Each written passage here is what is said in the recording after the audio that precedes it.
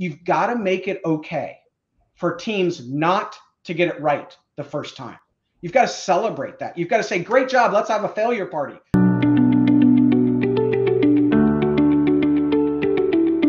Hello, listener. Tech Innovation Talks is back, bringing you sharp content on the most pressing tech and innovation conversation.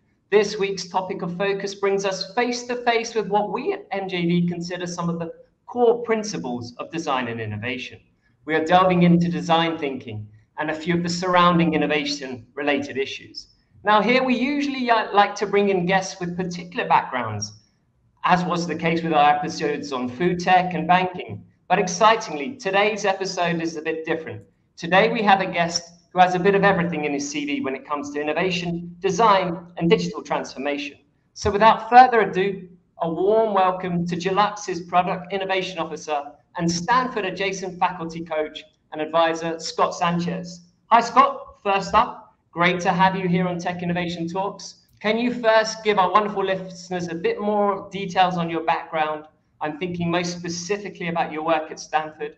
And can you also share with us some of the projects that you are focused on at Deluxe? Yeah, happy to. So first of all, thank you so much. Thrilled to be here. Excited to talk to you guys and have a good conversation on things. Just a little about my background. I started out as a technology person. That's what I thought I was going to be. I was an electrical engineer in college.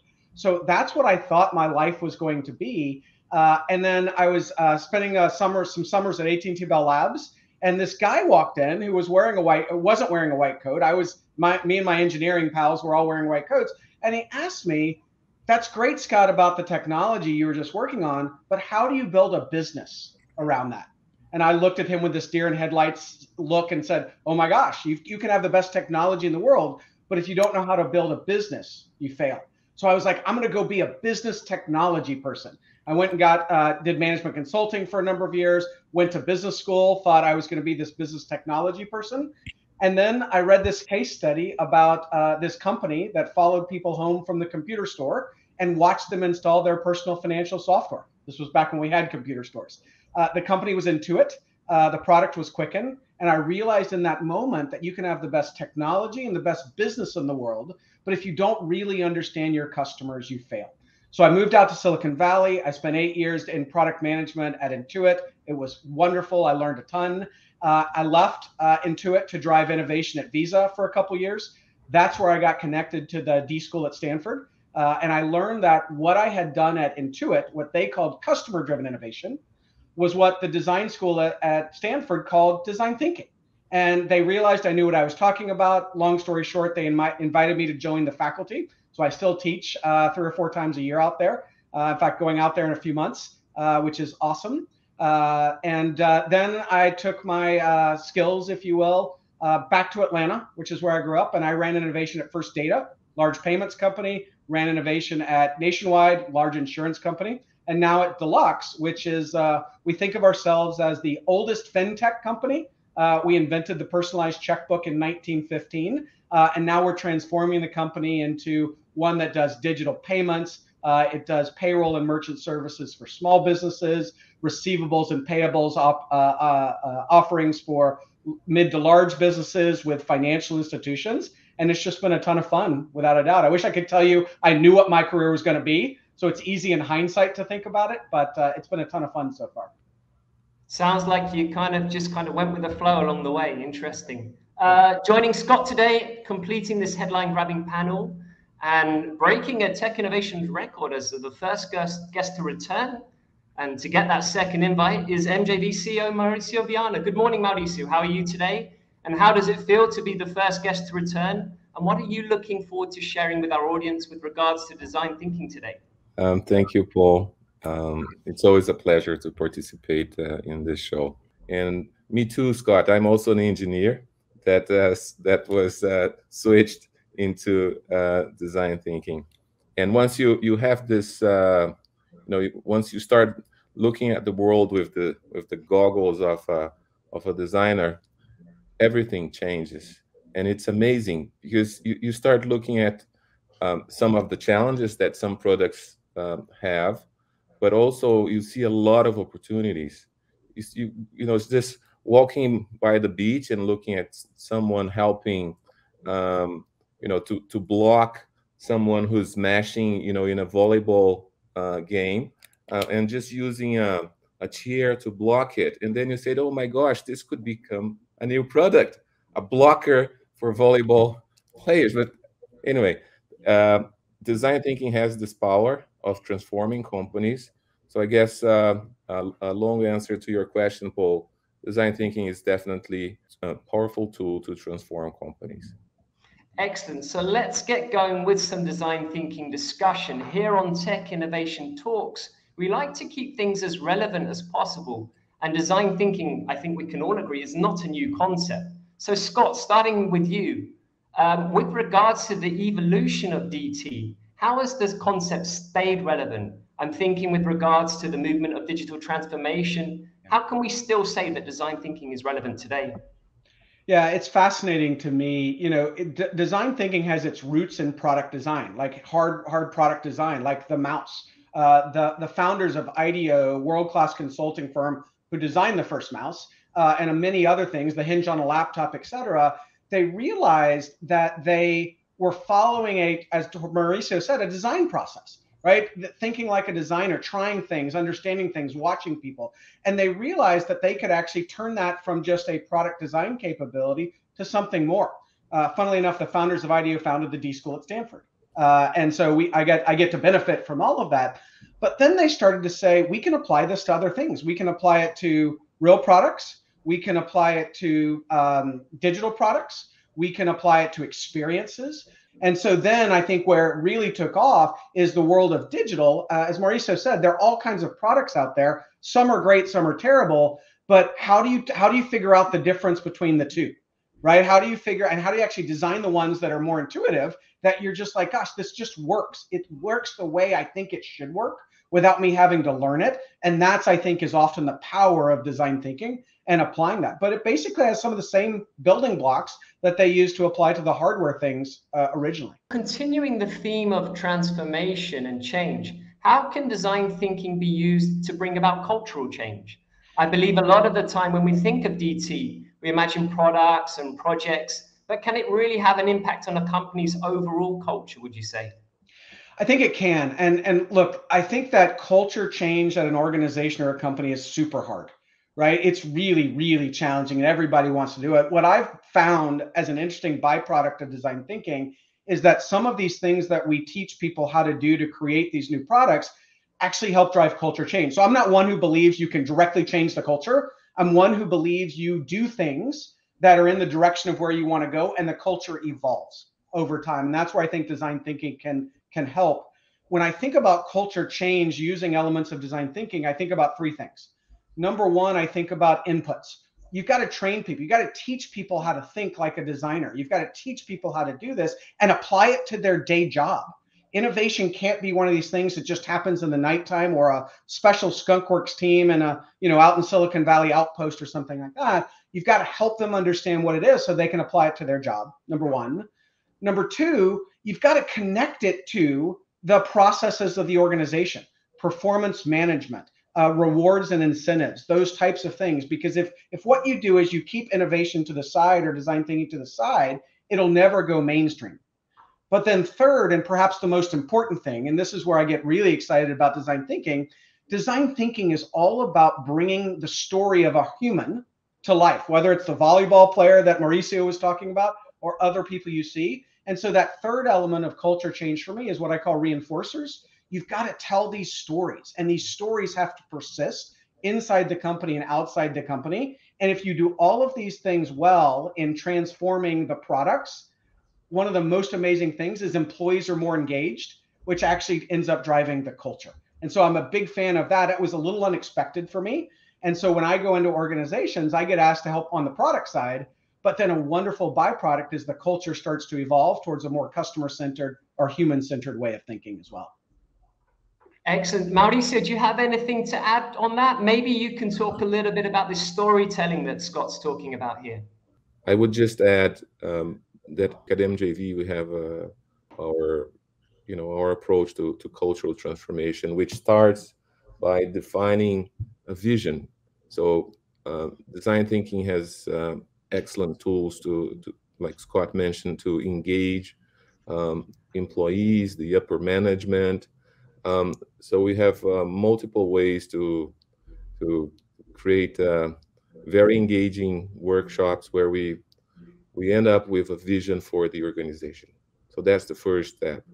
So once we have the vision, then we start identifying pillars to, that supports this vision, and how are we going to communicate this vision towards the whole organization.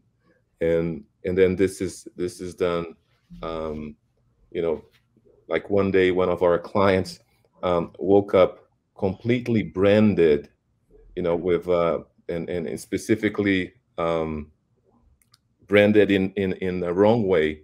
And so employees were asking, what is going on? Why is our brand changed? And then there were some games that we developed to help them answer questions. And then this was actually a way to bring awareness of the importance of each one of the marketeers team using the brand in the right way. So that element of creativity to bringing bringing elements to life and communicating in a more tangible way is the next step. And then lastly, tools that we develop. We are, in this sense, we are different than other design firms, pure design firms, because at MJV we started as a technology company. So we are an end-to-end company where we start with the concept, the strategy, the customer experience, and go all the way into implementation. So we actually build tools that supports the all this process of cultural transformation. And we have been doing this throughout the past maybe 5 years now in large scale. One of the things, Mauricio, that you hit on that I think is just so interesting. It's that concept of empathy or understanding people, right? And so I think, to your point on cultural change, understanding where people are internally, understanding where the leaders are, trying to communicate to them in a way that will translate to something meaningful. That's just a huge skill of design thinking, and I think a huge part of people and cultural transformation and digital transformation for that. I think that's awesome. Well, funny that you should mention leaders, because my next question moves us on to leadership. So essentially, there's no cultural change without the people at the top following those rules. Scott, how can leadership facilitate the success of DT? Essentially, how can they inspire people to bring the best out of them? Yeah, they can stop doing what they're doing. No, I'm kidding. I think it's really interesting, right, when we think about this. And I think that, I'm sure Mauricio would agree, if you're really trying to create a new product or change a culture, every level of the organization has to be involved to some degree. And I find that some of the biggest challenges are with leaders. And my hypothesis is this: leaders have been right most of the time in their careers. That's how they've gotten higher and higher. And that's great from one perspective. But when you're in the innovation space and the design thinking space, you come to realize pretty quickly that you don't know the answers anymore. Like you barely know the questions, and you're starting that out. And so there are a couple of pieces of advice I often give to leaders. Number one is pretty basic, and it starts similar to Mauricio with define the vision. If you're going to really sort of make progress, you've got to align your innovation efforts and your new product efforts with the vision for the company. That's an easy one. People are like, yeah, I got that. The two that are less obvious, one is, what I often tell leaders is, you've got to going from being self-centered to customer-centered. And they're like, I'm not self-centered. Don't call me self-centered. But what I mean by that is, you've been right most of your life. You think you've got the answer. Well, in innovation and design thinking, you don't have the answer. And the sooner we realize that, and the sooner we flip our perspective to that end user or that end customer, the better off we are. So I often tell leaders that what I need you to do initially is not say yes or no. I often need you to, we call it boomerang. I need you to answer your team's questions with questions. If they say, well, what do you think? You say, well, what do you think? And so that boomerang back to put the power and the expertise back into the team's hands that's closest to the customer, I think is really key, right? So that, moving from self-centered to being customer-centered is a hard transformation. Many leaders would say, well, I am customer-centered. I think like a customer. I am a customer. That's not customer-centered. Customer-centered is you go from I's and me's to Sarah's and John's and the people you talk to. And then the third thing I often tell them is, you've got to make it okay for teams not to get it right the first time. You've got to celebrate that. You've got to say, great job, let's have a failure party, that didn't work, right? How do we celebrate that? That is a really hard thing, especially most leaders or operators. They sort of have this linear model. You do this and you get this return, you do this return. Innovation is much more exponential, if you will. And so you've got to make it okay for the team to realize that they can learn things that are against what they thought, but the goal is the learning and the iteration from that. And if you give them the time and the resources, they're going to end up figuring it out, because that's what we're trying to do as we sort of create new products for people.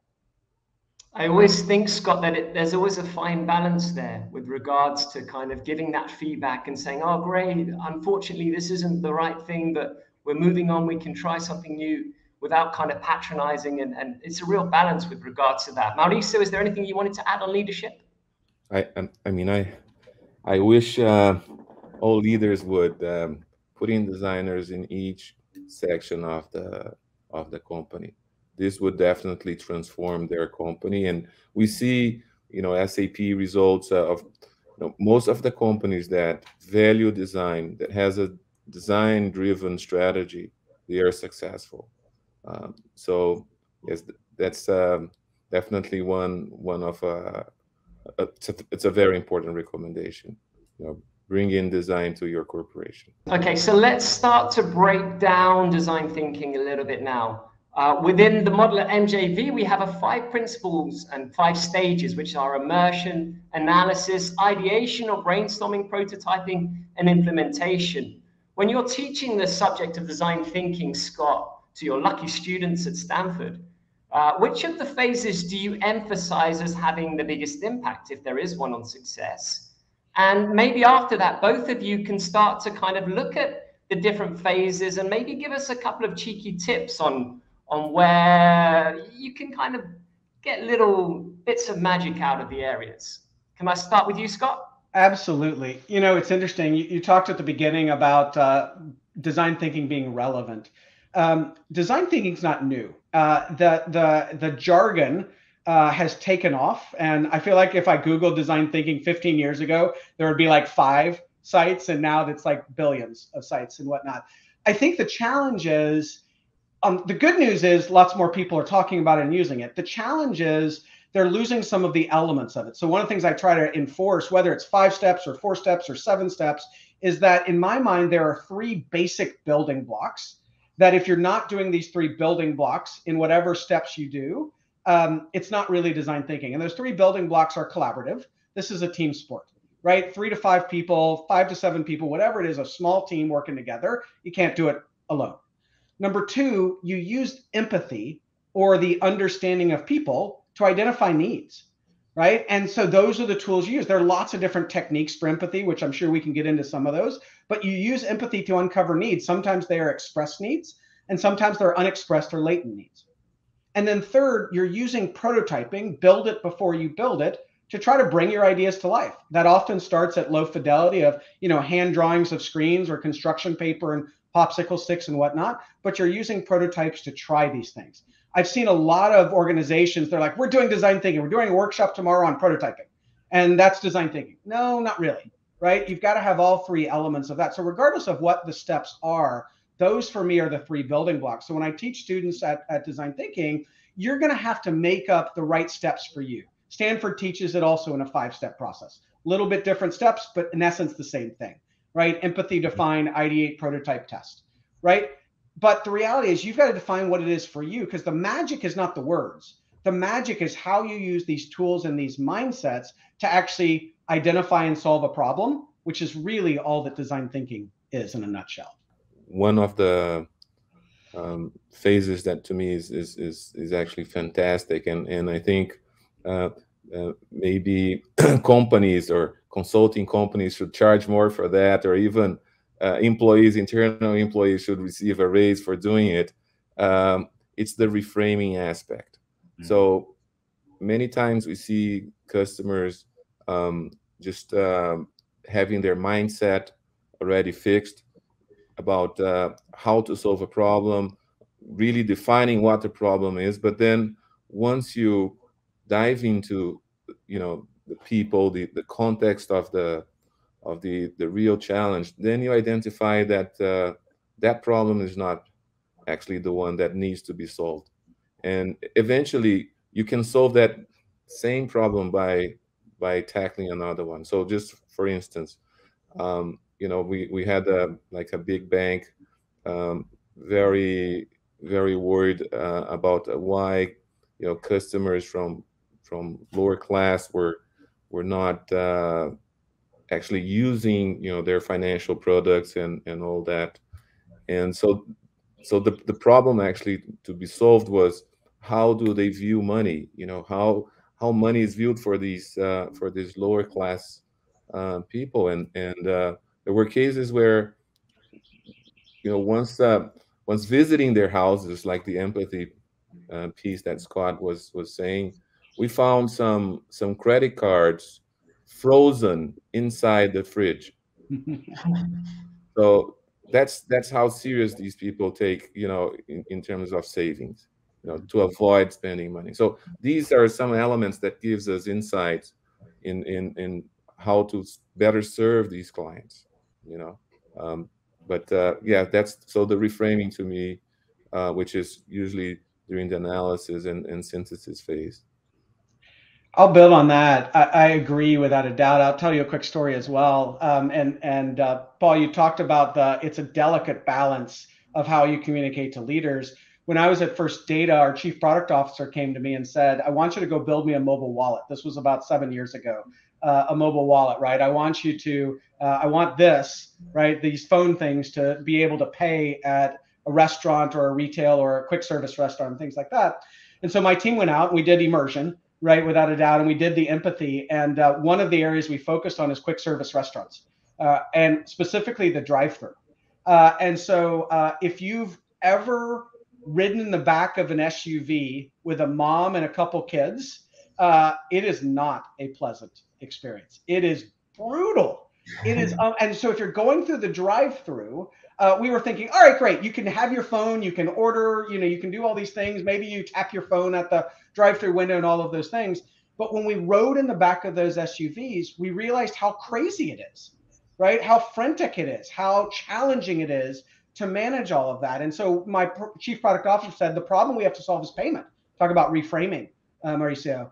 And that's what we thought we were solving. And we worked with some large companies who came to us and said, we want you to build us a mobile wallet. And everybody thought the problem was payment. But after riding in the back of those SUVs, realizing how hard it was to do the order and to collect the order, realizing the waiting going around the drive-through was challenging, we actually reframed the problem. The problem wasn't payment.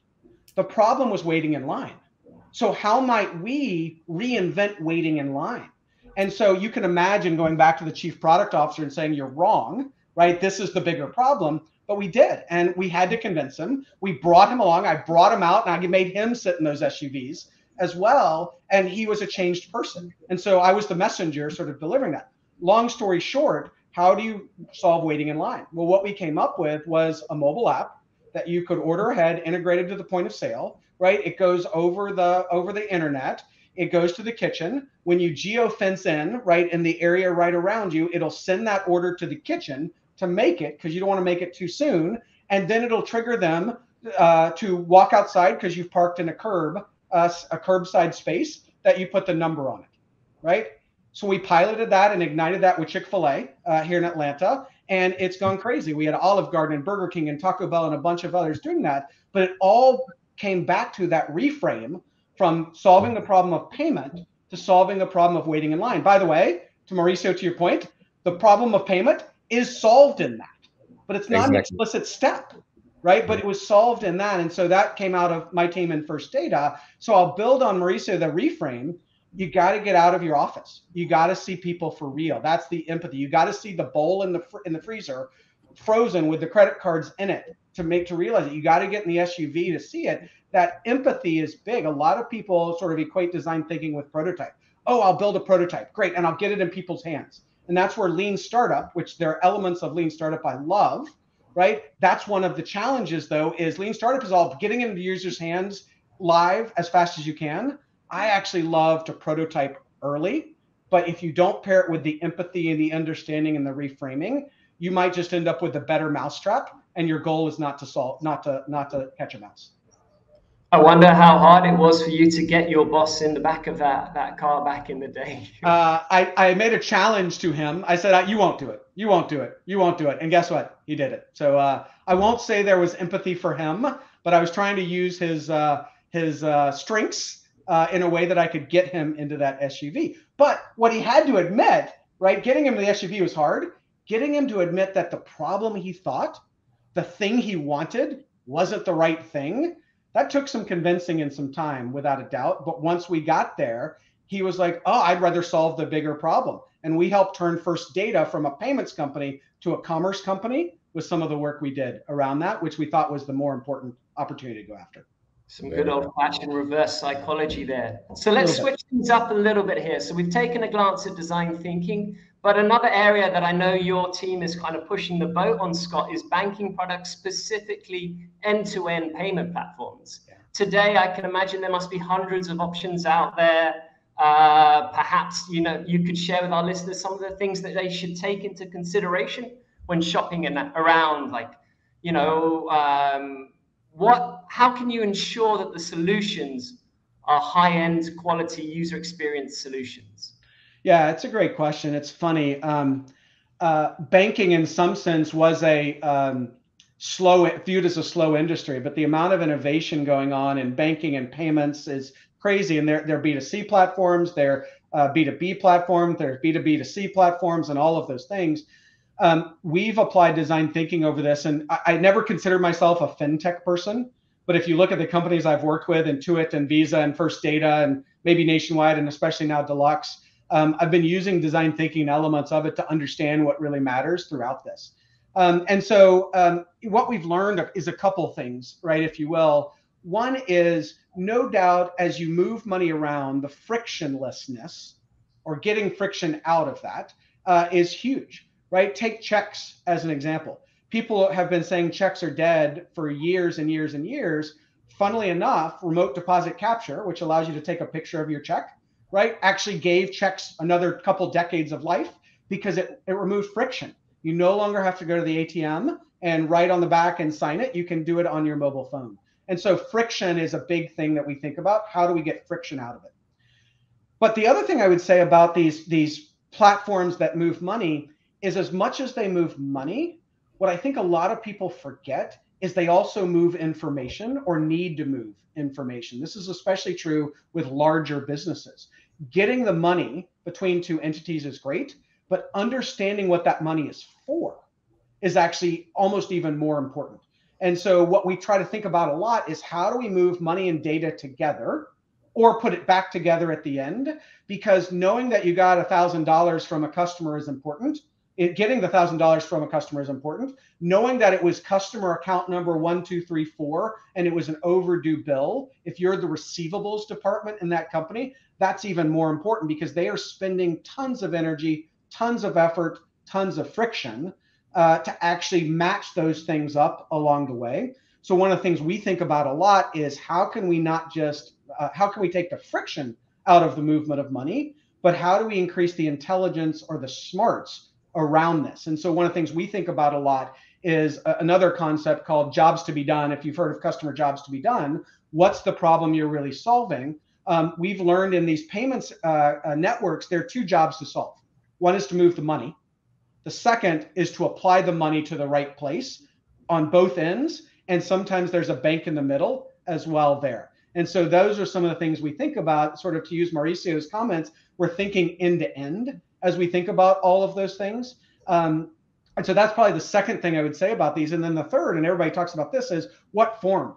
What form are you going to use? What form is it going to be? Is it going to be a check? Is it going to be cash? Is it going to be digital, ACH? Is it going to be cryptocurrency? Is it going to be connected to the blockchain? I'm not one who believes there's going to be one form to rule them all. Quite frankly, we as a payments company have got to enable all of them, right? And as we enable all of them, we also have to make sure each person, the payer and the payee, can get the benefits they want. Imagine if we could disconnect how the payer pays with how the payee receives, so you could pay it via crypto and it would come into your account via an ACH or something like that. How do we actually provide that flexibility? So those are some of the things we think about a lot. removing friction, making it smarter, and making it more flexible so that we could do that. It's a fascinating world out there. There are tons of startups, there are tons of big companies doing it, and we've got to all work together across all of that to make it as seamless as we can for those customers. So Scott, I'm an Englishman, and I grew up watching some of the James Bond films, and I always used to love those moments where they used to show us all the gadgets and the exciting new technology which James was going to get to use. I'd be amiss not to take this opportunity to ask you about some of the exciting frictionless technology that might be coming our way soon. Maybe even you could take us into those brainstorming rooms where some of the ideas that you've heard with regards to sort of payment facilities, and more importantly, how much of an impact will 5G have, and how can we make sure it stays safe? Awesome. So you hit a couple other things that I think are huge. Let me start from the back first. Safe, security.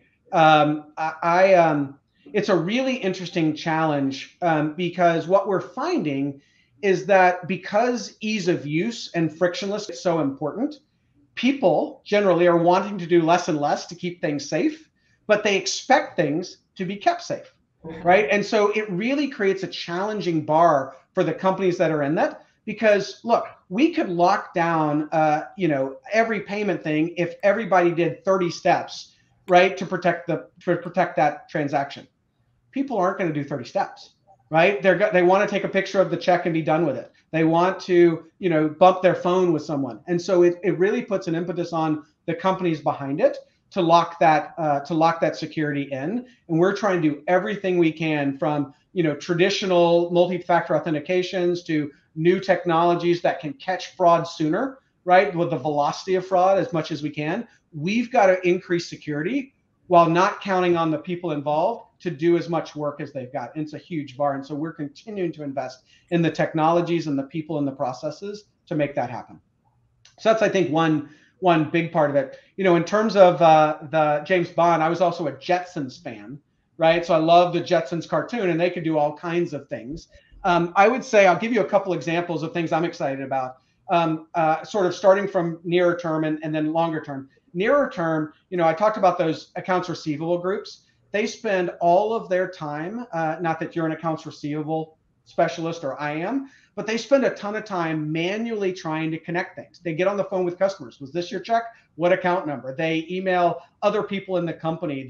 We call them forensic investigators. They are phenomenal at tracking down a payment or an invoice or something like that. What I'm excited about that we're working on a platform to sit across the systems they use today and do so much of that automatically, and then learn so it makes it easier. Hey, last time this matched with this account. Does it match with this account again? Right? And so we can actually free those people up to actually do things that are more value add to the company, like look at their receivables, look at how much they're paying in shipping or things like that. So I'm excited about that. That's going to change their lives. Sort of one level out, I get excited about payroll, believe it or not, when small businesses. Payroll is one of those things that is a nightmare to set up for small businesses. These small businesses are cupcake makers. They're not business people. How do you make it really easy so you can almost just set it up as a recurring transaction like we do with bill pay today? How do we do that? And so we have a new payroll product that we're continuing to evolve that hopefully will make that job easier, so the people in those small businesses can get on to being the small business and not spending time on payroll. And then maybe the third thing I get excited about, which is a little further out, is how do we make all this movement of money going around more seamless? Like, it's fascinating to me that we still have so much friction in payments. Like, in many ways, I feel like we've you're a kid sliding down a slide. We want payments to go as fast as you can, but on the playground with 5-year-olds, kids bunch up at the bottom of the slide and it backs everything up. Right? I feel like that's where we are. And I still see a lot of friction. There are tons of checks written. There are tons of checks being done. Setting up an ACH wire is not nearly as easy as bumping a phone, right? PayPal and Square and Venmo have made it easier and easier, but it still requires the payer to use Venmo and the receiver to use Venmo, right? What if we get into a world where, Paul, you can use Venmo because you have your money there or it's connected there. Mauricio can receive it via Square, and then I can get paid via ACH because that's my preference. Right now, we have to subscribe to how the payer wants to pay. And you have to have this conversation with your landscape person, with your house person. How do you take it? Can I pay you this way, et cetera? What if we could actually allow flexibility and choice for each of us to choose how we want to pay and get paid? And it doesn't matter how Paul chooses to pay and get paid, but we can still integrate together. Those are things I get excited about thinking about, the benefits of each of those. The one thing that's always caught my attention was that I was a victim of fraud in the 90s when the technology was like so much more simpler. People would just kind of take a look at your card, write down a few digits, and before you knew it, you were a victim of fraud. And it seems like as the technology has advanced, maybe I'm naive in thinking, but it does seem like it's a safer world. Am I right in thinking that way, Mauricio? So, well, I'm not sure about if it's a safer world now. I mean, the access, the interconnectivity of all companies and everyone, I think it has made the world not as safe as it was before. Is the other way around. So I guess the most important thing you should use, first of all, you need to understand the prevention piece of it. Many of the frauds, they start within the company. Sometimes employees that are not happy, or even employees that have not been correctly guided, on having like a clean table policy, for instance. And then there's also the other side of the prevention, where you need systems that and actually help definitely to monitor what's going on with your network. One small tip that is so simple that not everyone does is to keep their antivirus updated. The version of your operating system updated. If you look at so many people that forget to do this, and this is where hackers can come in. Yeah, that's Sure. It seems like there's kind of simple measures, Scott, but things that people just aren't doing. They're kind of just trusting that everything will be all right, that we're kind of like in a stage where everything's just going to run smoothly. Is there a naivety there, or has the technology got to a space where it is actually quite difficult for fraudsters to do their thing? Yeah, I mean, I would say two things. One, technology is getting better. And I'm glad it appears to you that it's a safer world. But the reality is, technology is advancing on both sides, both the companies that are trying to keep things secure and the people or companies or entities that are trying to break it. Right. And so it's a journey. It's not a destination. Right. And so we all as an ecosystem have got to keep going in that journey. And so, it's this never ending battle that I think we'll continue to fight. That being said, I think Mauricio's point is a good one, which is people do need to take some basic precautions. But I think we as technology providers have to make that easier and easier and easier. I'll give you the example.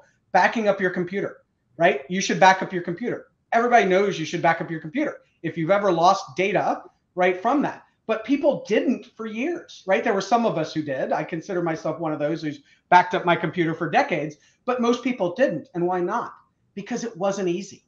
Right? It wasn't simple. And as much as people want security, they constantly vote for convenience. And so what I think we've got to do is we've got to find those ways to make things super, super easy. I set up my wife's computer, for example, with Google Drive backup. It just backs up to the cloud automatically, and she never has to touch it. That is a much simpler solution than the old tape drives and things like that. And so I think the security bar gets higher, the convenience bar gets lower, right? And we've got to participate in both of those things and find those opportunities where we can make it as simple as possible so that they do some of the basics. We're going to have to still count on them, but our job is to keep making that easier and easier for them to do. Yeah. And for that, design thinking is an important tool. Completely. For helping to communicate all these different measures to employees and to people. It's something that design thinking can definitely help. Yeah, passing on the message. Absolutely. Okay, let's switch things up now and look more at the details involved in customer-driven innovation. Mauricio, product service systems, or PSS, is a term used to describe the processes involved in transforming a product business-based business model into a product as a service ecosystem. What are your overall perceptions of PSS, and can you give our viewers an insight into why companies are investing in turning products into services? Well, first of all, products are becoming services. Can help the owner of the product to create a higher loyalty with their customers. So instead of having just one transaction and that's it, that the product is installed in the premises of the customer. Now it needs to use it, transforming it into a service. The customer now is constantly in touch with the service and with the owner of the product. So that's one way of looking at it. So increasing the loyalty. The second is once you do this, you can increase the amount of money you make. So now instead of having just one invoice, now you have several smaller ones, but constantly happening, and this is great business. I mean, so perpetuating the product, making it more relevant, understanding also how users are using your product and how relevant it is. So it gives you that chance of engaging with your customer more frequently, and then eventually evolving your product into other new features that can engage even more your customers. Scott, I didn't come from a design background, and one of the things that always gets my attention is how many different names and kind of buzzwords come into play with design. And at the beginning, it was a bit daunting, and I've worked in the company for a while now, and I'm getting a hand on a few of the different terms. But talk to me about product discovery. Where does it differ from design thinking? How can it be used to make the best possible products reach our audiences? Yeah, it's interesting. The thing I think you're on, which is a good one, is language. There are all these words out there, even the words design thinking, the word innovation, product discovery. What do all of these things mean? One of the things that I try to do as I started a company is let's just go on language. What's the word design mean? What's the word innovation mean? And I'll create a definition of it. So for example, at Deluxe, our definition of innovation is delight businesses in solving their needs so they thrive and succeed. Right? So even getting people to align on that is big. Without getting on a soapbox, I would argue getting clear on what words mean is important in other parts of life too. But if we stay in technology, product discovery for me is almost synonymous with using design thinking to solve it. All product discovery means to me is go out and find the problems to solve. And once you find the problems or the needs to solve, create a product or a service or a combination to solve those needs, right? And in that way, you're discovering what you need to solve. But so many people focus on the solution. I'm discovering the product I need to go build. That's great. But what we find is that actually, if you spend more of your energy focusing on what problem or need do I need to solve, then you get less wed to what the product is, and the product can evolve more naturally before you launch and then after you launch. And so for me, product discovery is all about going and finding the needs that are out there and figuring out how to solve those needs that your customer has, and sometimes even changing the customer. The other thing I would say is that most companies think about product discovery as a one and done. They do it at the beginning. They discover the product, they launch the product.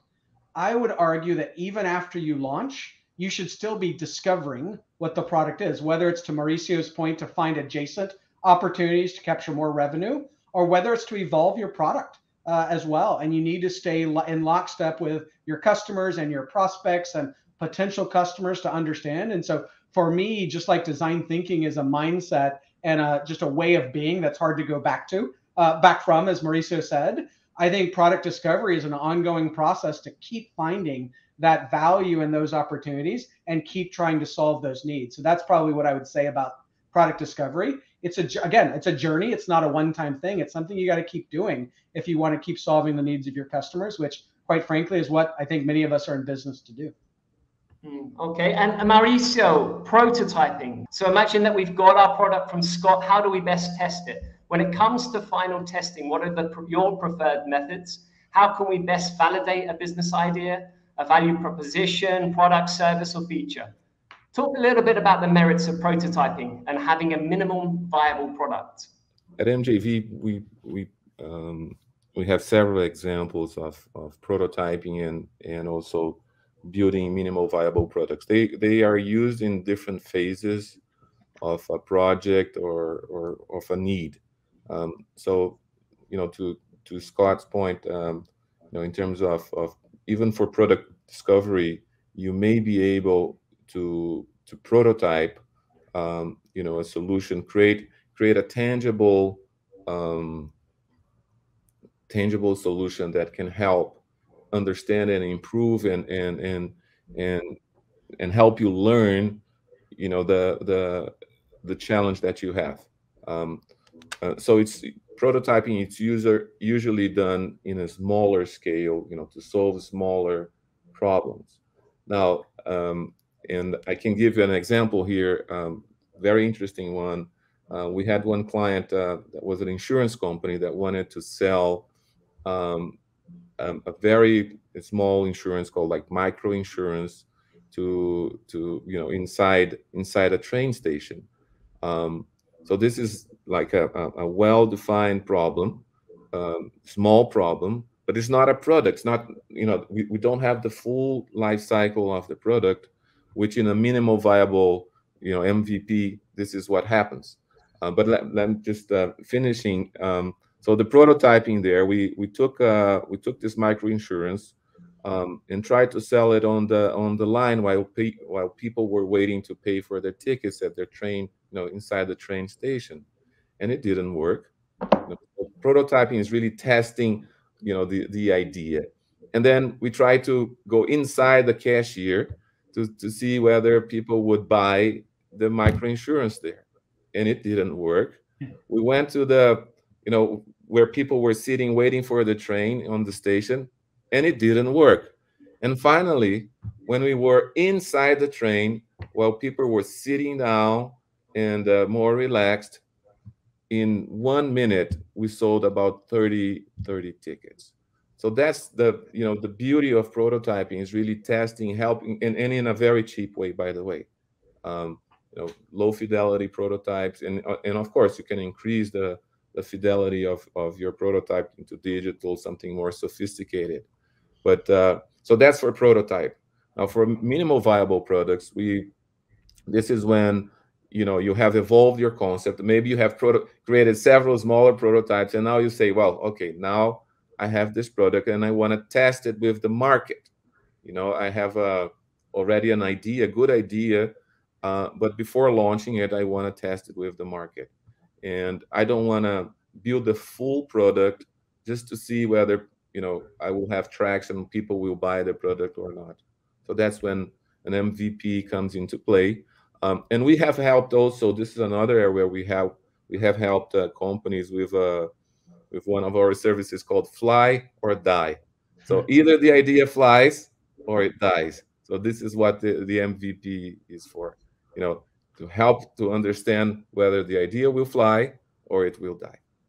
Mauricio, as a CEO, when you put out MVPs, I can imagine sometimes it might be quite challenging from a perspective of, this is my company, we're putting out a product which if we put out another 2 weeks on it, maybe it would look a little bit glossier, it might look a little bit shinier. Is that something that you've had to kind of think about along the way and kind of get to a point where, no, it's okay, we're going to follow the model, we're going to follow the principles, and we'll get there in the end?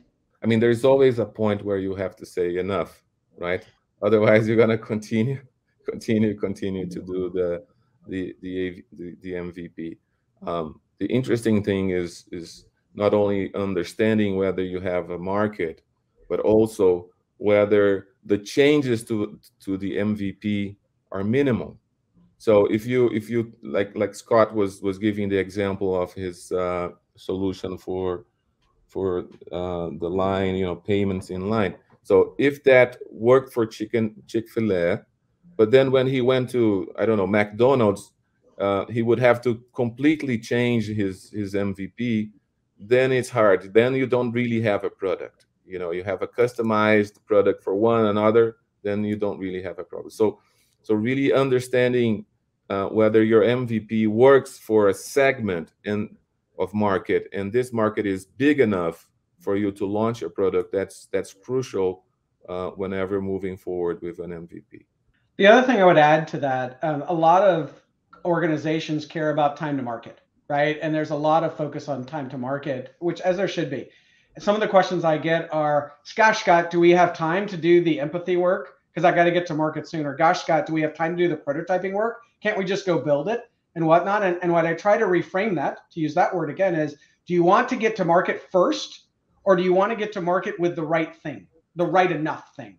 And so by actually doing the empathy and the prototyping, it can feel like it's a little slower. It's actually not. I've actually seen it speed up things in general, but it's different than what people expect. But those tools of empathy and prototyping and trying those things at not just Chick-fil-A, but at McDonald's and those other things, that will save you a lot later, because it's much more expensive to change things later than it is earlier. So those are some of the conversations we have so that we can get those MVPs out as fast as we can. And quite frankly, what leaders really want is they want the revenue that comes with it, right? And so by using these tools that we've been talking about, prototyping and whatnot, you can actually get to the revenue quicker because you're failing faster and you're learning quicker and you're changing much more frequently.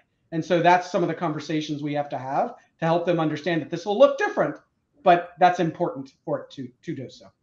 Okay, Scott, so this is a little bit of an outside of the box question, but it's maybe something that I think our audience would be very interested in. When we talk about branding, I think we all like to have our opinion, right? Oh, it should be red, it should be green, and we all kind of give our, no, I'm sure about this, but there must be data and science that goes into that. It's not just a shot in the dark or experience, or at least I hope it's that way. Can you talk us maybe a little bit, take us behind the scenes of what you do at your company with regards to logos? Tell us it's not just shots in the dark. People actually, they need to use science, right? Well, at the risk of saying it depends, I think it depends. But what I would say is what I think is most important with branding, and it's going to go back to what we've been talking about, quite frankly, it's understanding the customer or the prospect or who you're trying to message to. And so all these tools of design thinking that we've been talking about, I think have implications for not just product, but for branding, for operations, for sales, for all of these things along the way. And so for us, when we think about it, and we both use some of these tools of design thinking to inform our branding, we also have products that help other people, small businesses especially, build their brand, create their logo, et cetera. And what we talk to small businesses about all the time is, who are your customers? And what's the meaning that your company plays in their world? How do you think about that? Because really what the brand is just an outcome of what the business is.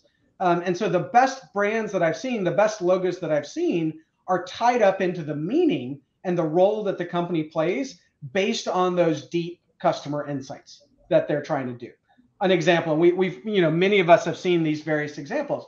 If you look at the Amazon logo, right, it has an arrow that connects the A to the Z, meaning that they have everything. Right now, as you know, Amazon started just selling books, right, without a doubt. But as they started to evolve from that, they started to change their logo. They wanted to be the one-stop shop for where everybody goes for everything from A to Z.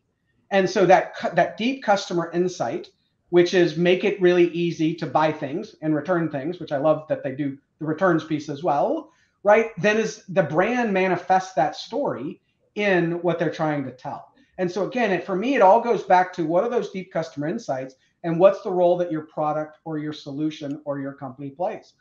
FedEx logo, everybody's probably seen this. In the blank space, there's an arrow. In other words, we get it there, right? That's what they want people to realize. And so what we try to help small businesses understand is don't think about just something visual. Think about the role you play in your customers' lives and how you help that. And then make sure that your brand and your logo is a manifestation of that. And that graphic can really facilitate that meaning.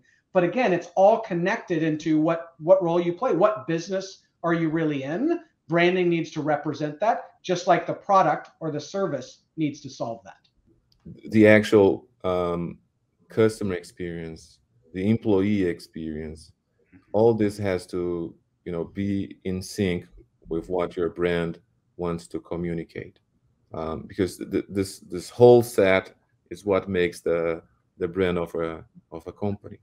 Because Amazon could have, from A to Z, but you know you never get their products. They don't accept their returns, and this really creates a damage to their brand. So having everything aligned, making sure the touch points of the customers are seamless and all aligned with what you propose to be your brand, your brand's vision. That all forms the brand of the company. I was going to say that's what customer centeredness is if you can do it. It's hard, right? And that's Yes. why when people are like, well, design thinking is great for digital products, but not for other, that's not true. All design thinking does helps you understand the needs, helps you understand the insights, and make sure that whatever it is you put in front of them, right, whatever touch points they are, actually solve the need. And so we've used it for everything from products and services to employee touch points to our website to calls. We've prototyped phone calls, right? You can instead of changing your IVR, you just say, we're going to send those phone calls to a conference call, and you have somebody read through a script as if they were a robot, right? And you can prototype things. And so these things can help you sort of change every element of your business. It's hard to do. It's an easy thing for us to say, to change all of the elements of your business, to prototype everything. But that's where you see some of these amazing companies get it much more right than others, because they're looking at all of those touch points and interaction. And it all goes back, Mauricio, to that key insight that we've got to deliver. We have everything you want, and we'll get it to you as easy as possible for Amazon. It all goes back to that singular, clear mission. We've touched on small and medium-sized businesses a little bit today, but I guess I just want to fire off a really succinct, quick question, which is essentially what's most important when the smaller and medium-sized businesses are competing with the big guys? What do they need to do? Yeah, I'll start on that. So I would say a couple things. One, the beauty of small and mid-sized businesses is they are much more focused on the relationships with their customers, and they often can have deeper relationships. And so as much as they want to leverage technology more and more, and they've got these hodgepodge systems of all kinds of glued and duct tape systems together, right? They've got to make sure to purpose those in building that relationship, because oftentimes the reason a customer goes to them instead of one of the big guys is that relationship. And so as much as they want technology to make it easier on them, right, so that they can scale more, et cetera, they're relationship driven, and they've got to stay connected to that. And I think that's the thing that they can leverage more than the big guys. What we as providers to them need to do, though, is we need to work with that crazy hodgepodge system and work with parts of it so that it makes it easier on them, so that they can spend their time building those relationships, not running payroll, doing the books, whatever those other businessy sort of things are. They're in the business of making cupcakes. Let's let them make cupcakes more and be out in the front of their small business talking about the cupcakes with their customers. No, I mean, I would just add the flexibility component, which is very in line with Scott mentioned. So comparing, big businesses with smaller ones, smaller ones have the speed and the flexibility needed to interact and grow their business with new customers. So I guess the challenge is, how do you keep that once you grow? I think that's the biggest challenge for smaller companies. Perfect. Thank you so much for both of you for joining our audience today. Scott, a big thank you to you, sir. And Mauricio, always a pleasure to have you on the show. Thanks, Paul. Appreciate it. Listeners, there you have it. Through the knowledge of Scott and Mauricio, we have gone on quite the design thinking journey today. From starting off by setting the current design thinking context and looking at the evolution of DT, to some of the tools involved in the methodology. But suppose you'd like a little bit more conversation like this. I remind you that our episodes are available in video format via YouTube and on the more traditional audio means via Spotify, Google, and Apple Podcasts. But as ever, if you'd like additional material on what's being covered on today's episode, why not take a look at some of the content we've left you in the description. Finally, we'd love to hear from you. Which of our conversations have you most enjoyed? And what are some of the topics you'd love us to cover? Do let us know in the comments section. But for now, as always, thanks for joining us and keep innovating.